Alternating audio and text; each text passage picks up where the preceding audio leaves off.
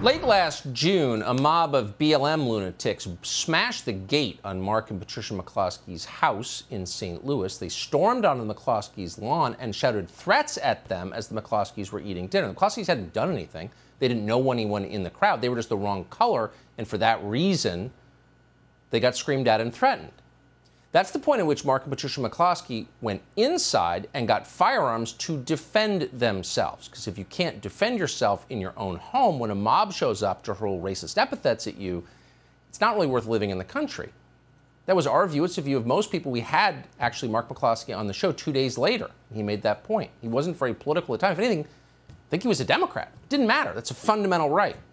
And maybe because it is a fundamental right, prosecutors in St. Louis filed criminal charges against Mark and Patricia McCloskey a few weeks later. Their lives changed forever, and a lot of their opinions seem to have changed too. Now, Mark McCloskey is running for the United States Senate as a Republican in the state of Missouri. Here's part of his announcement video. When the angry mob came to destroy my house and kill my family, I took a stand against them. Now I'm asking for the privilege to take that stand for all of us. When the fascist mob came to my door, it woke me up. I saw what the future of America will be if we don't all stand up right now and defend our rights. My name is Mark McCloskey. I will defend the people of Missouri. You have my word. I will never back down. Amazing. Mark McCloskey joins us now. We're happy he is. Mark, thanks so much for coming on. Boy, that moment really did change everything for you, it seems like. It really did, Tucker. And you know, I'll have to correct one thing. I've never been a Democrat. That was the worst fake news slur that has been hurled at me over the last 10 months. Whatever.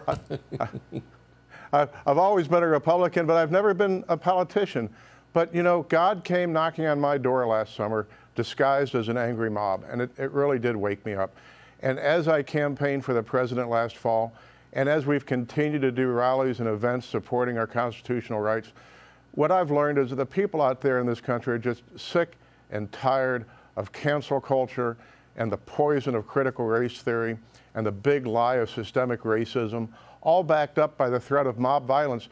And people are just sick of it. They don't want any more posers and egotists and career politicians going to D.C. All we hear is talk, and nothing ever changes. Yeah. It just seemed to me that people have to stand up. Each and every one of us needs to stand up now and say we're not sheep, we're free people, we're going to pull the power back to the people, and the people that need to go into politics at every level, from the local school board like your guest John earlier today, the local city council, your mayors, your state representatives, your state senators, your United States senators. You have to send people to D.C. that are willing to tell the truth, willing to fight for our freedoms, regardless of what it costs you personally, economically, socially. If we don't stand up now and take this country back, it's going away. We used to talk about the erosion of our civil liberties. In the last 100 and some days since this administration has taken over, there's been the wholesale slaughter of our civil liberties and wholesale institution of what cannot be called anything but socialism. People being paid with our money to stay home and not work. And our president says, gee, I don't think that's taking place. It's just, everything is nonsense. Everything has been upside down, and it's time to straighten things back up.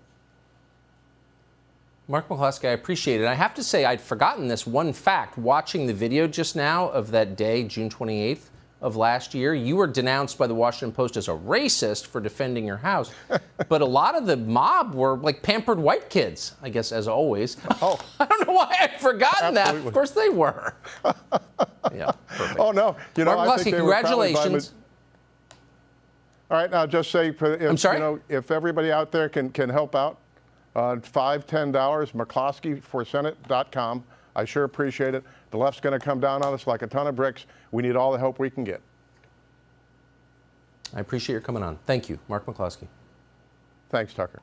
Hey, Sean Hannity here. Hey, click here to subscribe to Fox News YouTube page and catch our hottest interviews and most compelling analysis. You will not get it anywhere else.